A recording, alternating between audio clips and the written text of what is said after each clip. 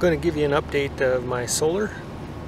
I had 400 watt Renogy system installed already with the MPPT charge controller and 4 Group 24 all-purpose batteries.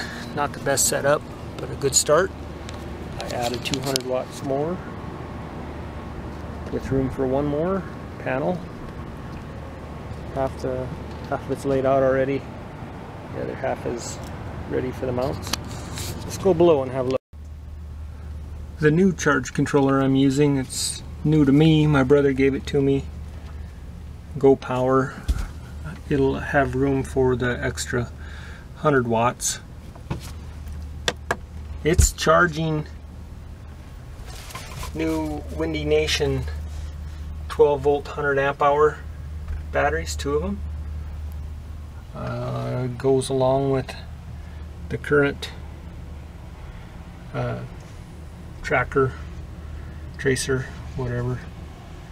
And to charge the batteries, I installed a new converter. It's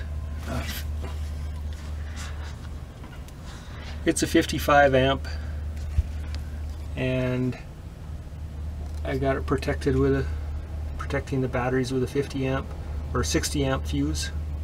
It's 55 amp, so it draws 950 watts. Right now I'm just, if I need to use it, I have the plug run over to here to charge.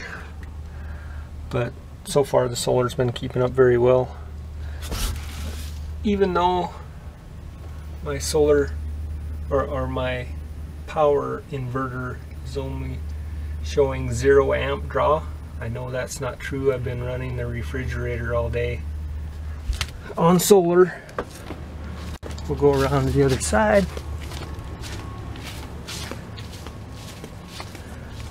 And so I've got the grounded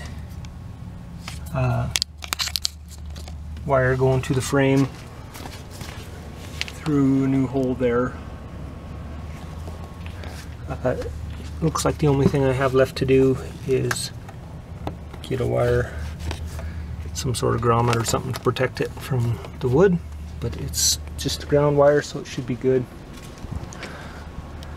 Got an amp clamp finally. The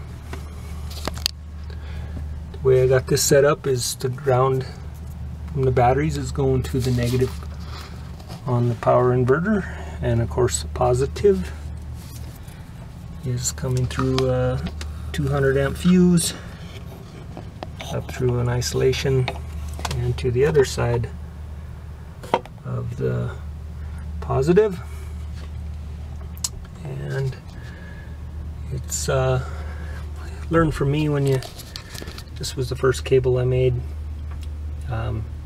Left myself some extra room. Well, that'll reach the negatives.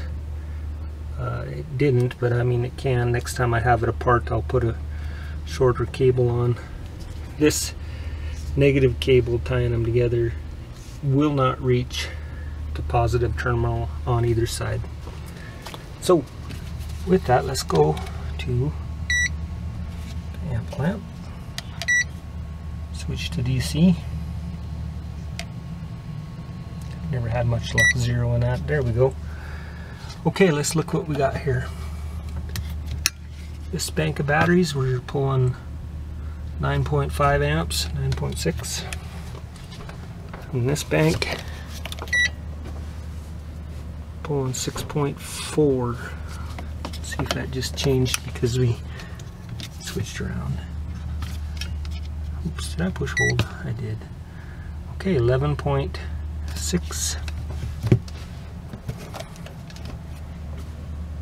6.3. So right now we're pulling a larger load off of here. No big deal. It's good to know. Made a battery box just to cover it and protect the batteries. I got them mounted with old air conditioner, window air conditioner mounts. Just hold it in place. That battery box. It's just a utility box I bought at Costco in a 3-pack. Works fantastic. Well, let's look at house power. House power. Not showing any draw right now. Well, 1.1 amp draw on the house right now.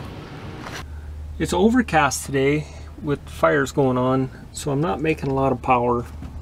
I've been seeing routinely 20 amps from those four panels, and 10 amps or better, 11 amps.